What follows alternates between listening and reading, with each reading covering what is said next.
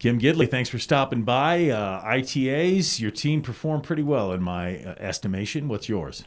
Yeah, we had a lot of matches, a lot of days, a lot of missed school days, but they really stepped up to the challenge, and with such a young team, for them to kind of learn what that tournament was about was pretty special.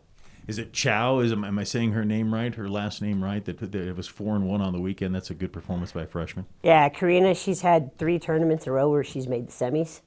And even that last match, she had set points in the first set against a BYU player.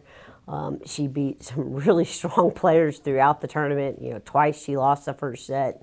And even one time she lost 6-0, and you're like, okay, this is going to be over quick, and next thing you know, she's in it. So she really does a tremendous job of keeping a lot of balls in play and not panicking. And, you know, she had some big wins from some big schools this week, so that was fun to see for her. How are you finding these players? Where are you finding these players? How does Air Force women's tennis continue to stay relevant despite being the Air Force Academy? Well, they're all U.S. players, basically. So, you know, we really got to find someone who really wants to play and have that opportunity for, you know, phenomenal education. And when they're here, they really learn how special this place is and what a unique opportunity they're going to get to serve their country. And it's certainly a process in that. And even the ones that think they know, they really don't until they experience it. And all of our juniors, when they get to, you know, acceptance day and that, they're super, super excited for that dinner and ready to step up for the challenge. And that's something that we want to embrace for them too. Back to tennis, a lot of teams kind of play through the ITA and then they stop fall tennis. You're going to continue here for a while. Why is it important for you to just continue to play even more matches here in the fall? You know, this is our time for catch-up. We don't get to play during the summer, and because we miss a lot of those opportunities.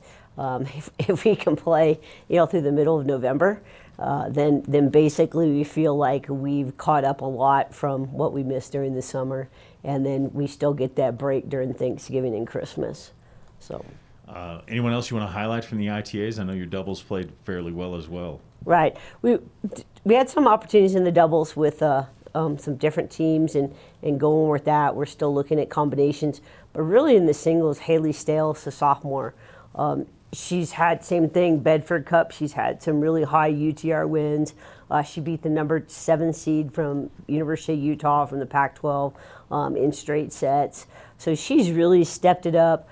Sydney Fitch, even though she lost first round, then she went ahead and played 2 extra matches in the back draw, beat a player she had lost to in straight sets, you know, at Bedford, and then beat another fine player. So the fact that, you know, we're still kind of young and they're stepping up and then wanting to play and having those wins is really important. But I would really look to see down the road some really big things from Stels and Fitch. Fitch has continued to grow and develop, you know, from every tournament to tournament. And even with Stels, you know, she did a great job last year, but that was the thing. We didn't get the fall last year. And I think had she had that opportunity, you know, she still won, you know, had one of the top winning percentages on the team. Yeah, I think she was like 16-3 last year, playing 6. But really, had she had the fall, I think she would have been at 4. And so this year, she's definitely moved up, super coachable, and both of them add that coachability into the doubles. And so in the doubles right now, we're just trying to find 3 teams that we feel that we have great strength and great opportunities to win versus like we could have a super team. We could probably even have 2 super teams. I think we're doing that well.